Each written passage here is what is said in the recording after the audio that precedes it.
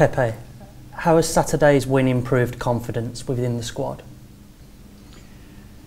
To win in football is all. This week the players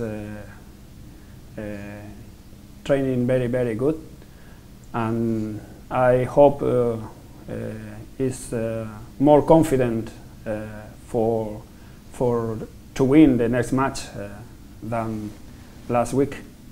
Has there been a change in attitude? No, not change.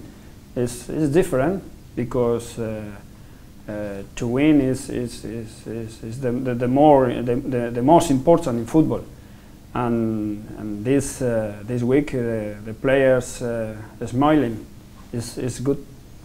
We've spoken a lot about the supporters over the last few weeks. How much of an impact did they have at Swansea? For the team, the supporters, the fans is very important. For they is our job. Only for they, because the supporters is the team, is all in a team. We're close to selling out again on Saturday for Hull. How important could they be again, having seen the impact that they made at Swansea? Yes, of course. In Swansea, the fans is unbelievable. It's incredible for us. If in Hull City is the same, for us it's important.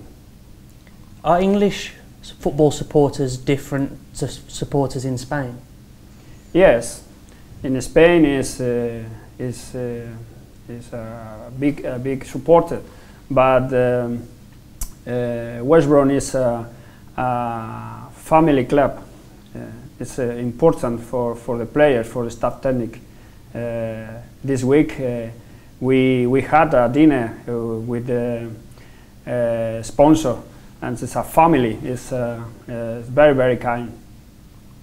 Your team will come up against a familiar face in Shane Long on Saturday. Will their knowledge of him as a player be useful in trying to keep him quiet?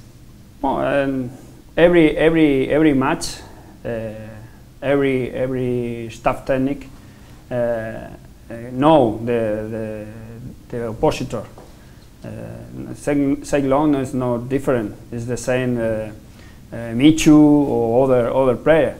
It's our job, our job is important to know the other players.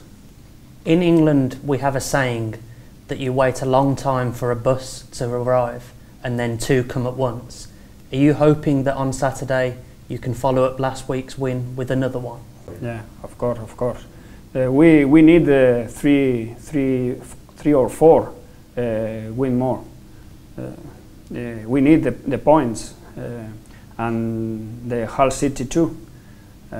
For this reason, I think the next match is a big match. It's an important match, not only for West Brom, for Hull City too.